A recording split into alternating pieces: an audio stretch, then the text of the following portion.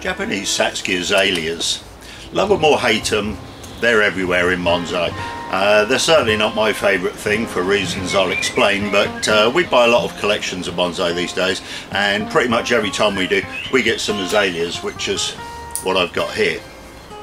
Now, one of the problems that I have is that I live near the coast. The sea is exactly 2 miles that way, and the issue with that is that it keeps the temperatures lower in the summer, and in the winter it keeps the temperatures warmer.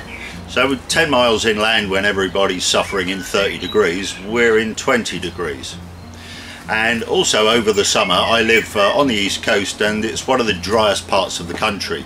So in the summer, when it's warm, it's really dry. The atmosphere is really dry, and an azalea is a plant that's really adapted to growing in very warm, very humid, steamy environments. I've never been to Japan, and I've never studied growing azaleas, so what I'm going to give you today is really just my own experience over the last 35 odd years messing with these trees in my part of the world. And like I say, because it's very dry in the summer and it's very humid, and then in the spring it tends to be very cold. I mean, I'm sitting here at the beginning of April still having to wear a coat because it's flipping cold out there, and so these just really don't grow very much at all. Now, I've read lots of books and I've looked at lots of magazines, and over the years seen what people can do with these in other places, but where I live, that just can't be done. And trying to cultivate azaleas in my area is a bit like trying to keep a goldfish in a box of tissues. Now, I actually know about that because when I was a kid, I had a little tank that my dad bought me, and I had a couple of goldfish, and I'd been messing with them one day, as you do when you're little, and I left the lid off, and at some point one of the fish jumped out of the tank and ended up in a box of tissues. I don't know how long it had been there, but we found it, and my dad pulled it out, popped it in the water, moved it up and down, got it restarted, and it survived. So for a while there, I had a goldfish swimming around in his tank wearing a white fluffy furry coat. He did okay. I had him for several years, and then he went into a fish pond and became enormous. But an azalea is not quite so straightforward, because the atmosphere here is not particularly suited to the cultivation of them. They tend to be a tree that gets quite weak after a time, and I know that traditionally you would just cut that back into old wood, like we would say a Chinese elm or a trident maple or any form of acer, and they should just regrow. But here you cut them back, and you cut all the branches back into old wood. Half of the branches die, the rest of them tend to sprout from the base, and we never ever manage to recover the ramification that we got when the trees came from Japan. Now, if you listen to gardeners, they'll always tell you right plant, right place, and in my opinion these azaleas are the right plant, but definitely in the wrong place when it comes to my garden. Now, the primary reason for growing Satsuki in this country, not least of all because they're relatively cheap in comparison with other Japanese varieties, but everybody grows them for the amazing show of flowers, and it almost doesn't seem to matter what terrible estate they're in, they will always throw up flowers. Flowering here takes usually up to about a month, and everybody hangs on to the flowers till right to the end, and that's not really the best thing to do. And then when the flowers are finished, at the base of the flowers, the new shoots begin to emerge. Well, here that's usually July.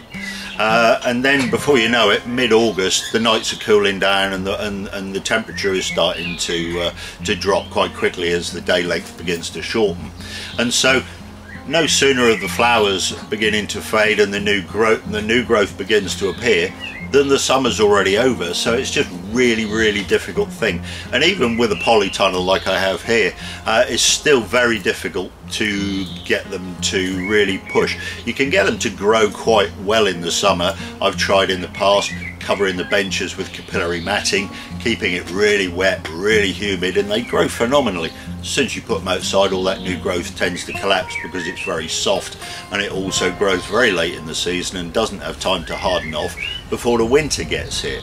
And so they're a pain in the arse for me in my garden. My garden is better suited to growing pines and olives and things like that because it's wide open, it gets sunlight all the time, and it's hammered by northeasterly winds, northerly winds, northwesterly winds, easterly winds.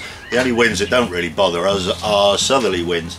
And so for me, these really are plants that are in the wrong place. Now you can, like I say, you can get clever with a greenhouse and heaters and all sorts of things, but that is such a pain in the arse to have to do. So they're really just really difficult. But one of the things I've discovered over the years is that, this is what I'm doing with this little one here, is removing the flowers. If we remove the flowers, the tree will grow twice. That means it can grow, you can cut it, and then it will grow again. And in that instance, you can then build a little bit of ramification each year. It's painfully slow, but you can do it. Now, if you live in another part of the country, say on the west coast, where the climate is a little bit milder and wetter, I dare say they do really well. But if you live on my side of the country, these are not an easy thing to deal with. But like I say, with removing the flowers, they will grow twice, and so that means they can fill out quite quickly. Or certainly more so than would be without removing the flowers. It's just really tedious to do, but that's what I'm sitting here doing. And when I've done this one, I've got this one here, and I've got a couple more outside. Now these are trees that came from a private collection recently, and they're very typical of what we tend to see with azaleas in this country. Now, one of the things I've noticed with azaleas, you don't want to repot too often. Azaleas, for me, they don't do well unless they're really tight in the pot. If they're pushing hard against the side of the pot, they're going to grow okay. But repotting too often seems to be a little bit of a mistake. It seems to set them back, and it takes them a long time here to fill a pot with root. That's probably completely the opposite to what happens in Japan. I don't know. I haven't looked at azaleas in Japan. I haven't been there, so I don't know. But I know what happens here. And so removing the buds, the flower buds, is really important to the restoration of a tree. And these trees here, I'm working, just starting on restoring those. It's a shame when we buy collections, most often most of the trees we get need to be restored, and with a tree like a maple you can restore that in 2, 3, 5 years, no problem at all. Elms you could do in a couple of years, but some other trees, particularly evergreens, pines, things that only grow once a year, much more difficult. And unfortunately here an azalea falls into that grows once a year category. And of course if a tree makes a shoot and that shoot grows and you cut it and then nothing else happens, it's really difficult to try and make any progress. We want trees that are going to grow 4, 5, 6 times in the year. We can then prune, build ramification, branch structure and so on and so forth, so that's much easier to develop azaleas. It's much easier to develop anything that's growing fast. Trees that don't grow fast, they're obviously not going to develop very quickly. And so I'm very late because I've only just got these in the last week, and it's April, just the beginning of April here, and so I'm a little bit late removing the buds on here. There's another one at the back here that I removed the flower buds from in January, and I'll show you that in a while, and you'll see how much further on that is than these trees, because these have been in a greenhouse, nice greenhouse with good light and well taken care of over the winter. Obviously they've dropped their leaves, so they look most of their leaves, so they look a little bit thin. But like I say, the one I took the buds out of earlier, very weak, very poorly looking tree, but it's already just in a couple of months, a few weeks, starting to show some real progress. So for preference, I would remove flower buds January, February. There's not a lot going on that time of year, and it's lovely sitting out here in the freezing cold when the temperature's 2 or 3 degrees above freezing, doing this fine and delicate work with a little pair of tweezers. But you know, that's bonsai. Not all of it is glamorous work. A lot of it is just dull, tedious and repetitious, but that's what you have to do if you're going to create really interesting bonsai. And so before I get into anything else, let me just show you exactly what I'm doing with this tree and how to remove these flower buds. So looking at this little shoot here, we can use these pair of tweezers, and if you look, there's a little rosette of leaves here. There we go, round like that, and that little guy in the middle, that's a flower bud. Now if we take a nice pair of tweezers, just put them by the tip of that bud slide it down towards the base. You want to be on the bottom quarter of the bud, and then just gently turn it, and there it comes, just out as easily as that. So slide down the bud to the bottom, give it a little turn. Obviously support the shoot with your hand, because azalea shoots are quite brittle. They can very easily break. So you support right behind the leaf with your fingers, down the bud, twist, pop, and there it goes. Taking a closer look at this, I've got most of the flower buds out of here, but you can see there's no new growth. All of these leaves are what grew last summer. This tree's actually been down in the south of England, so I would expect it to be further on, but you can see there's no new shoots there at all. But if we come over here and have a look at this one, again, quite a poor condition tree, but where I took the buds out in January, you can see already lots of new growth. If I pick that one up, the leaves above my finger are new, and they've grown in the last 3 or 4 weeks. So you can see all over this tree there's all these lovely bright green shoots.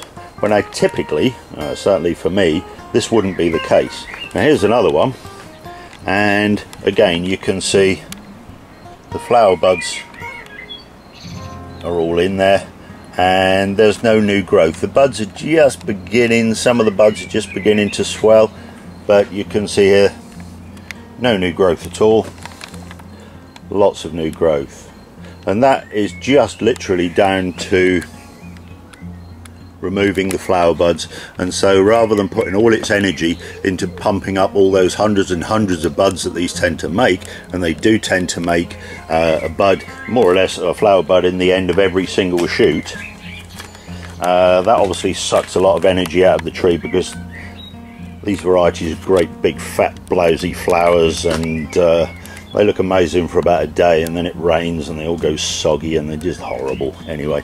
But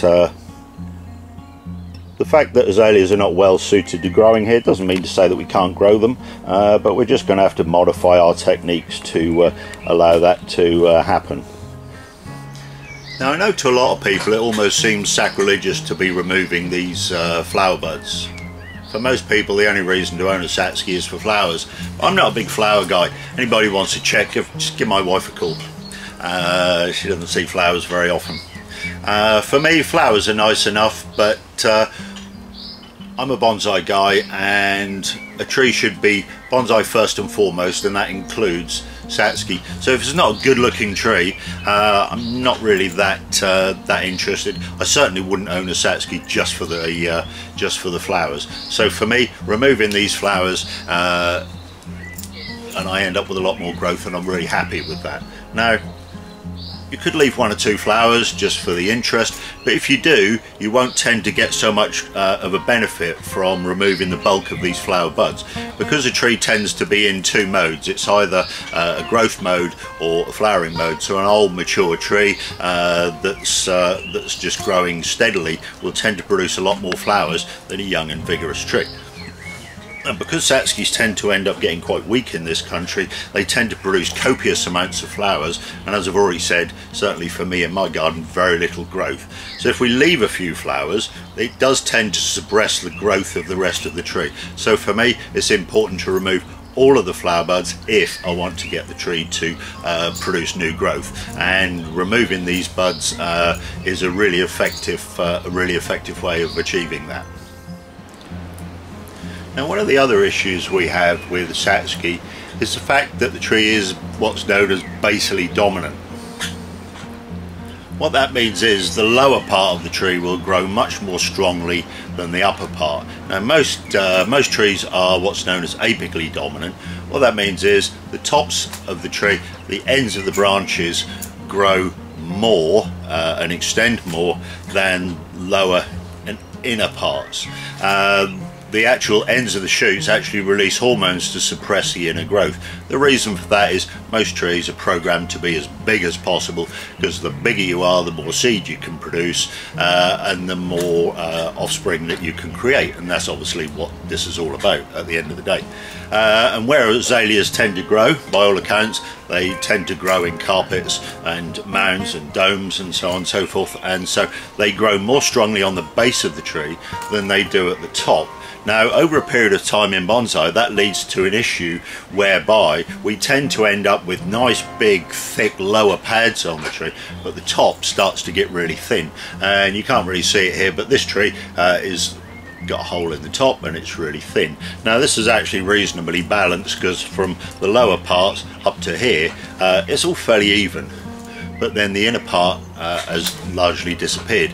And if we have a look at one or two of these other trees behind me, you'll see where that all goes hideously wrong, and there are ways to address that, but it's not easy. So let's just have a quick look at those. So this tree belonged to a friend of mine. He's had it, I don't know, 20 years, and surprisingly he's grown most of these branches. This came as a root ball tree from Japan, as largely just a trunk, and at one point it was looking quite good, but you can see here very clearly what I was saying about a tree being basally dominant. So from this point you can see the pads are nice and thick, as much as they ever get here, and you can see all the growth is on the lower half. And if we look at the top of this, long, spindly, thin, nothing much going on at all.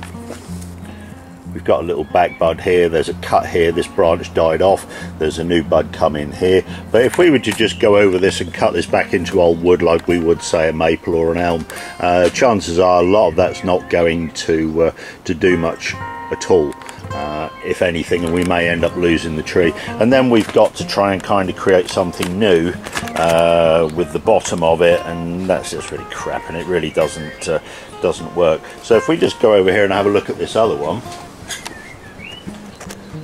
Again, this is a tree I've only had a week, but you can see this lower part, great big branch on the bottom here, look, just thick, full of twigs, getting a bit leggy, but reasonably good. But as soon as we look at the top, almost nothing here.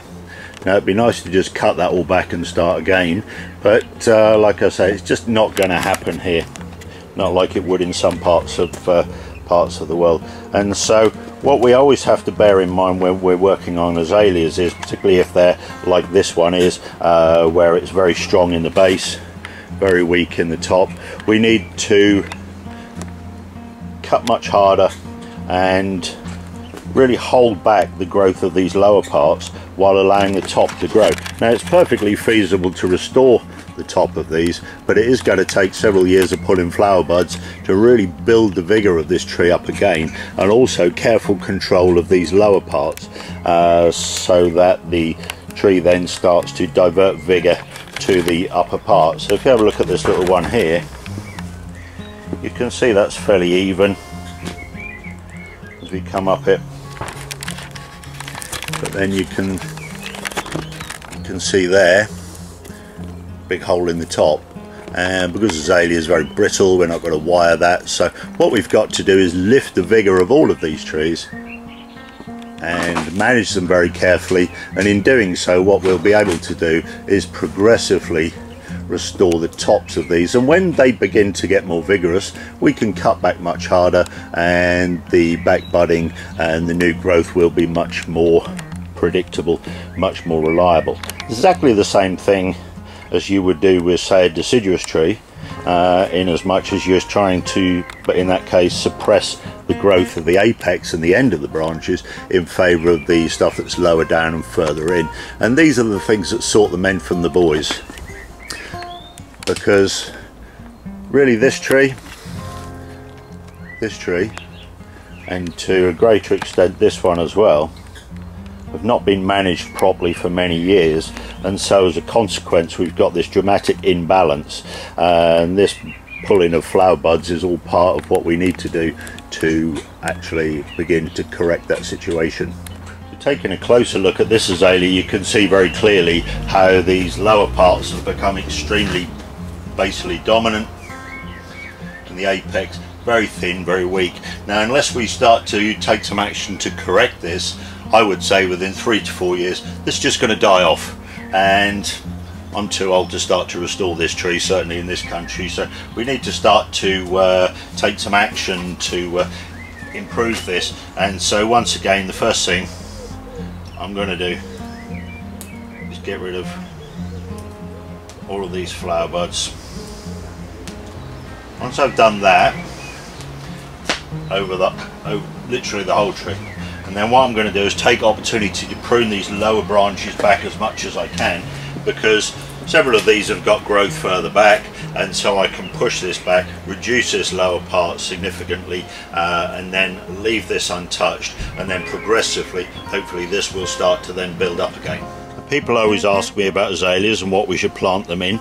By and large, as long as it's on the acidic side of the pH scale, doesn't really matter. We tend to use Canuma. But if you live in a particularly wet part of the country, you might find that Canuma is almost too wet. In that case, I would recommend a mix of Akadama and some pine bark, and I've always found that does really well. Or if you've got pine forest near you and you can get hold of rotted pine needle litter, that is marvellous stuff for getting these azaleas to grow, but it's not something that you can get commercially, and you need to be lucky to have it in woods close to you, because they have to be fairly old woods. But they're not, in my experience, particularly fussy as regards to their soil. But what you do need is soft material in there, because the roots of azalea are super fine like hair, and what they do is pass very quickly into the soil particles. So that's the great thing about Canuma, that it's very soft and the roots grow into it, through it and back out the other side. And that's why people tend to think that Satsukis are always root bound, because obviously the roots bind all the soil together, but that's just how they naturally grow. And in regards to repotting Satsukis, like I said, they seem to me that they do much better if they're tight in the pot and they're pushing hard against the side. But obviously there is a time when you need to repot, and in my experience here in my garden, the best time to do that is in the springtime. So just as the new shoots begin to show, I would repot. So say this tree here, I could repot this today without any problem, although it doesn't need it, so I'm not going to. But and if I was going to repot, I would remove all the flower buds once again, because it then focuses the tree's attention on growing new root, and then when the new root comes, it pushes new shoots from everywhere. So on occasions a repot can reinvigorate a tree, but you are going to have to remove the flower buds first, or you're not going to get the response that you would have perhaps hoped for. As I said earlier, Satsuki is a plant that likes lots of humidity. Now on a warm, sunny summer's day, in my garden I've typically got about 20% humidity, unless it's pissing with rain, in which case it's just freezing cold and that doesn't count. But I'm under the impression that in Japan, on a nice warm, sunny summer's day, you're more likely to see 90% or more humidity, and that's the difference. Now I can grow olives like they're weeds, they just grow fantastically here, but Satsuki, because of that lack of atmospheric humidity, tends to struggle. Now in the past I've set up greenhouses with capillary matting and shading and stuff, and got phenomenal growth. So it can be done, but it's not something that's just going to happen because you want it to. It's something that you're really going to have to work at. Generally with plants they support each other, so if you can keep Satsukis in a position where they're surrounded by other plants all nice and close, that's going to help. Sticking them on a monkey pole in the middle of your lawn in direct sun where the wind's blowing underneath them, they're going to end up struggling. Standing them on the side of a pond where the wind's blowing across the top is going to do nothing. But by bringing plants together, they all release humidity and they all support each other. So if you can take a semi-shaded corner of your garden, pop your azaleas there with things like soft foliage maples like kahimis, those type of things, they'll all support each other. And when you're watering, obviously, and or it's raining, everything is wet, or it's you've got mildew, mildew, you've got dew at night, and obviously that all helps to raise the relative humidity. But it's something that we're always going to struggle with here. But the more you can do to improve the situation, the better. Now, it's not a problem keeping a Satsuki in full sun in this country, because full sun in this country is not the same as full sun in a lot of other countries, and so you can keep them in full sun, but ideally you want to keep them out of strong winds and drying winds, especially if you get very warm winds like you do sometimes in the summer. You want to try and avoid that, but generally if you can put them in a part shaded part of the garden in very good light, some sun throughout the day, and lots of plants all together, they're going to be much happier. Now, a lot of people would say, well, you just missed them, but that's not really going to help, because that's water, it's not atmospheric humidity, and there tends to be problems with trees if we're just constantly keeping them wet all the time. We tend to get fungal issues and root rot and all sorts of other things. So having lots of plants together in an area, keeping the wind at bay as best we can, is going to really help. So anything we can do to improve the atmospheric humidity around azaleas is definitely going to make a big difference. And one of the other issues for Satsuki is they're what's known as an ericaceous plant. What that means is they don't like lime in their water, and they don't like lime in their soil. They like very slightly acidic conditions. Now, if you live in a part of the country where you've got acidic water coming out of the tap, that's absolutely fantastic. If you're conscientious enough to make sure you've got plenty of rainwater to use for Satsuki, that's absolutely fine. But if, like most of us, that's just a little bit beyond you, and you're using tap water, that can be an issue if you've got very hard water. Now, where I live, my water is certainly not acidic, but it's kind of neutral, just a little bit on the alkaline side, and I can get away with it. It's just about borderline, but I can get away with it. And one of the things I found really helpful, 3-4 times a year, give a Satsuki a good thorough water with sequestered iron. That's something you dissolve in water and just pour it onto the soil, because in an acidic situation, iron tends to be leached out quite quickly. So if you've got a Satsuki that's very yellow and quite pasty looking, very often a feed with a sequestered iron is going to help. And then beyond that, you just want to really use any organic fertilizer, not particularly a high nitrogen fertilizer. I'd stay away from chicken manure and stuff like that. But using a good organic fertilizer, you will end up with a very slightly acidic situation typically. So if you're using something like Biogold, if you're using Green Dream, or lots of the other organic fertilizers available, rapeseed meal, rapeseed pellets, also very good.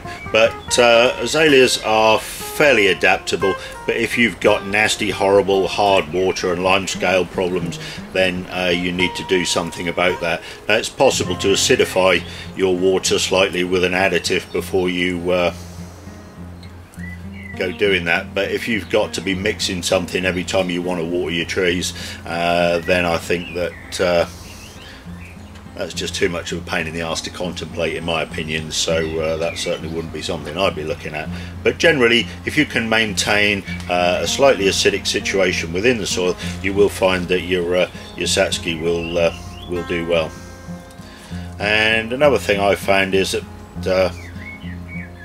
they're much more hardy than people give them credit for. Over the years, I've tried to overwinter Satsukis in the greenhouse, and I've also overwintered them outside, and they seem to do much better if they're overwintered outside, because they go properly dormant, they shut down completely.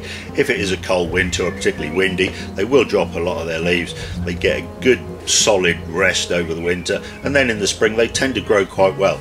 Now, as I said at the beginning, I live near the coast, so we don't tend to see a lot of frost. This winter we've not seen more than -1, and that certainly is not going to bother a Satsuki in any way, shape or form. So I wouldn't I wouldn't be too worried about overwintering these. I certainly wouldn't be putting them in a garage. You might want to keep them out of the worst of the winds if, like me, you live on the coast and you get howling gales, but in general they seem to be cold hardy, and they actually seem to benefit from being outside over the course of a winter.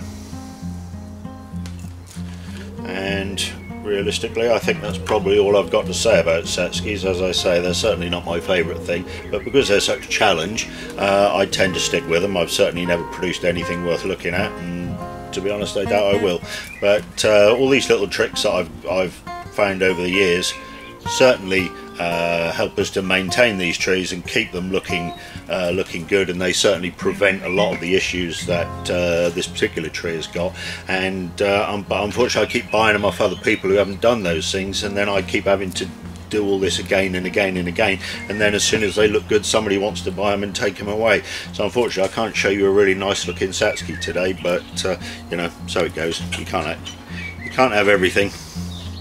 So hopefully that's given you a few ideas about Satsuki, and growing them much like a goldfish in a box of tissues. So thanks for watching.